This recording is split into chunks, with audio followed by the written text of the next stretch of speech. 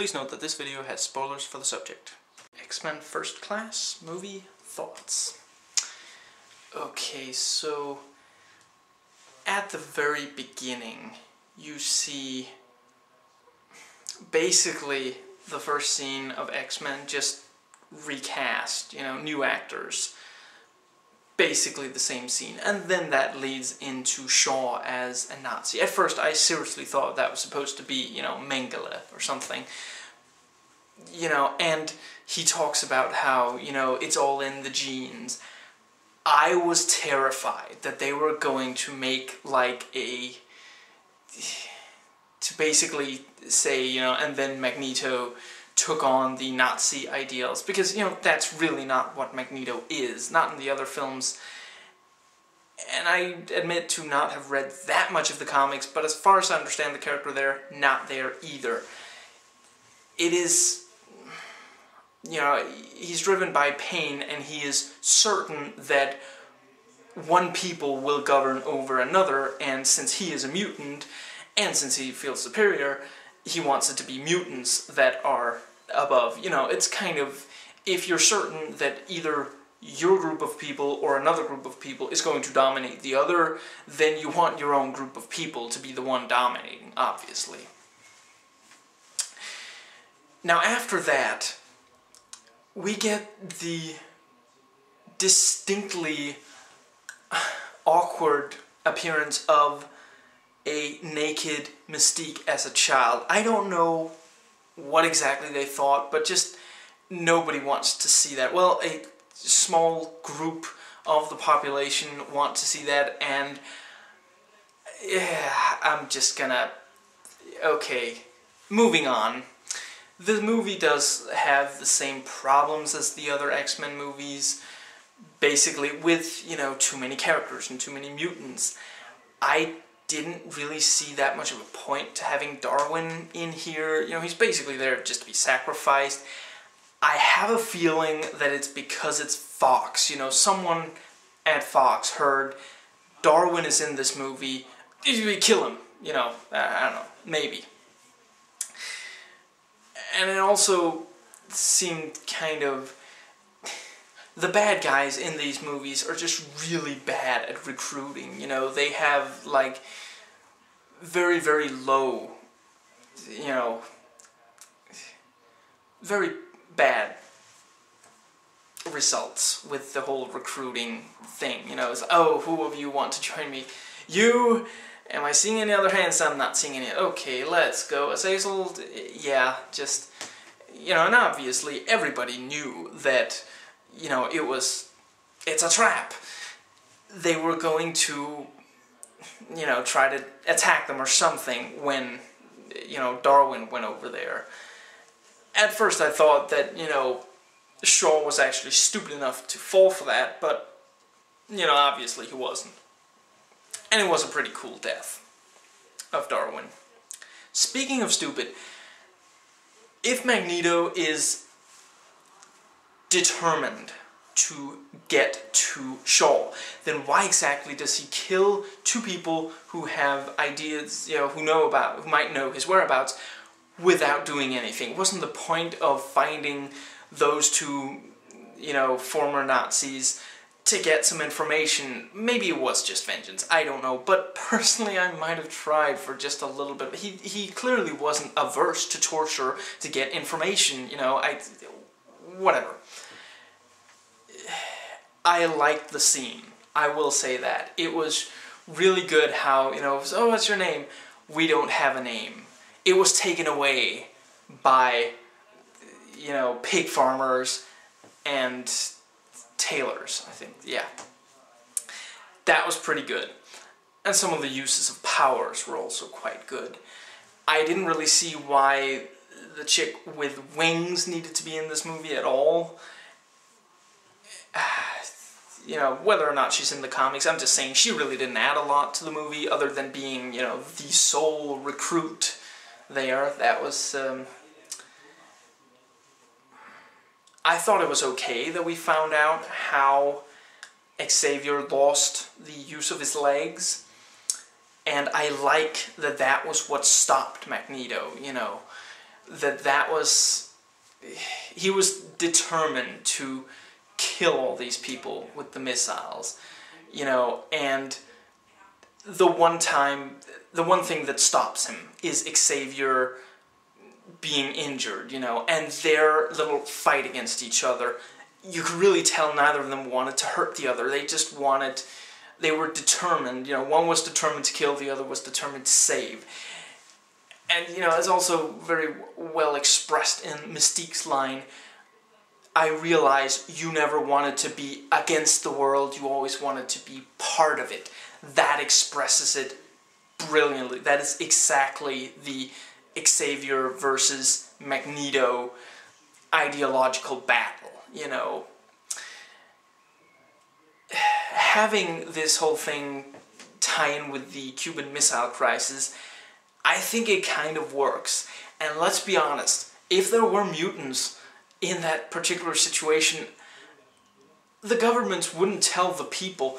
For one thing, it would just, you know, it would add to tensions. It would probably seem like the witnesses were all insane, and, you know, they just say they declared high treason to report anything about any of the mutants. I thought that there were maybe times where Xavier could have used his telepathy and didn't. Okay, so he can't find Shaw using, you know, because Shaw wears the dorky-looking helmet. You know, it's kind of, you know, he puts it on and says, okay, what am I thinking? I was half expecting her to say, you're thinking that you look ridiculous and you should take that thing off instantly. Oh wait, that's what everybody else is thinking. Seriously, and it only got worse when Magneto put it on. It wasn't the only bad thing about his outfit there at the very end. You know, the red suit, that was just horrible looking. And then we've got the helmet. Am I wrong? Please tell me I'm wrong. Did I see horns on that helmet? I saw horns on that helmet, didn't I? That just... People are trying to forget that that was in the comics, okay? We don't need quite that obvious of a... It's supposed to be ambiguous, you know? It's just... Anyway. So there were too many mutants, and some of them really didn't need to be there. I thought Banshee was kind of okay. And the whole flying thing, it worked out. It was definitely well shot. The flying was pretty effective. It's the most impressed I've been with flying scenes in a recent movie since Iron Man 1. So that's pretty good. I like the cameos. I'm not sure the adult Mystique one was necessary, but the Wolverine one was just spot on. It couldn't have been any better. If they were determined to put a Wolverine cameo in there, that was it. That was just exactly how to do it. I like that we saw Beast's, you know, first his ordinary form, and then later when he grows more. In the comics, I believe he was always big, and then the blue fur came from a failed experiment. In this, the failed experiment also makes him bigger. I thought that worked okay because it made for that whole kind of he can hide kind of thing, and he couldn't originally. I like the whole Jekyll and Hyde thing there was to that. That was clearly very intentional, and they admit it, you know, they come right out and mention that movie at least like twice or something. Book.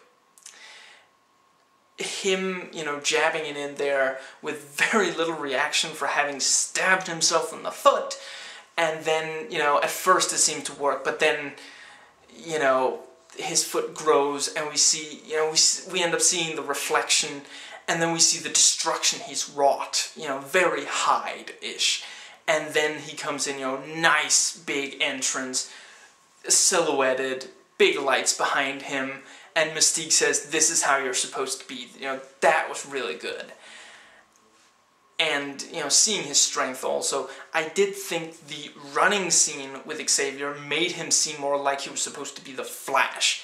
That was kind of stupid. I think the training for him should have been not so much speed, but the acrobatics, see him, just command a jungle gym or something, just some kind of thing like that. More along the lines of what they did in X-Men 3. That would have fit better, I would say.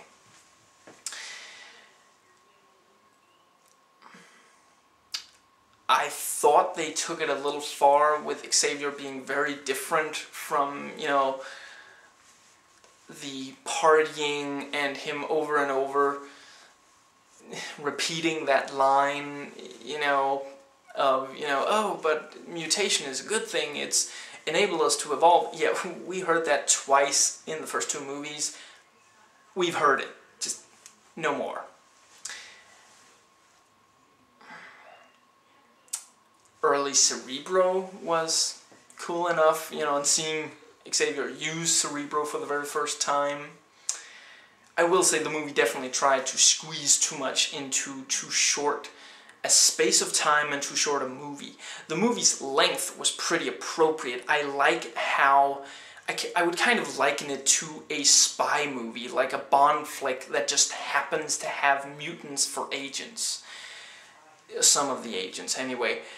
With this kind of, we discover who the bad guys and we get an idea of the plan, and then it's trying to figure out where to defeat them, when to defeat them, how to defeat them. I thought it worked quite well with Shaw as the bad guy, because genuinely did not know how he would be defeated, and the coin, the repeat of the line at the count of 3, I will move this coin. And you can tell from the camera work that Xavier feels that pain, of the coin going through. And Magneto gets his revenge. And this whole thing, that worked quite well. But it tries to have Xavier and Magneto really bond, almost be brotherly. That doesn't happen until near the end of the film, I would say. I did not feel like they were like brothers until we saw them playing chess. And then, 20 minutes later, they've stopped being friends. Okay, they were supposed to be friends for considerably longer than that. And even just taking the movie, a couple of weeks, months, maybe. Yeah, I just don't see how it really covers the amount of time that it seems like it should for that, and then we have, Xavier discovering all the mutants and the, training the first team and such. It should have, been a longer amount of time, covered a longer amount of time, not been so rushed. I was kind of disappointed when they started introducing a bunch of more mutants. I thought it was basically going to be Xavier, Beast, Magneto, and Mystique against, Shaw and his, 3 mutants, P.S. Emma Frost, it's just so fiery hot. They did great on that. Really sensual. I suppose that's it. When the missiles did not hit the boats, when Magneto sends them most of the way back and then stops because Xavier gets hit, did anybody else notice how, all the soldiers are basically, cheering like, yes, we made it. Look at Michael Ironside's face. He's got like someone else's hand on his shoulder, and he starts to sort of glare towards him like he's thinking, okay, you're not asking, I'm not asking, you're not telling, but just get that hand away from me, just, I don't know, maybe it's just me. Was anybody else feeling like maybe Shaw was sending a little bit of mixed messages when he was talking to Magneto, down there in the nuclear chamber of the boat? He's like, I'm really impressed with your powers, and I would love to have you as my ally. Okay, dude, beat him or try to sway him over to your side. Make up your mind.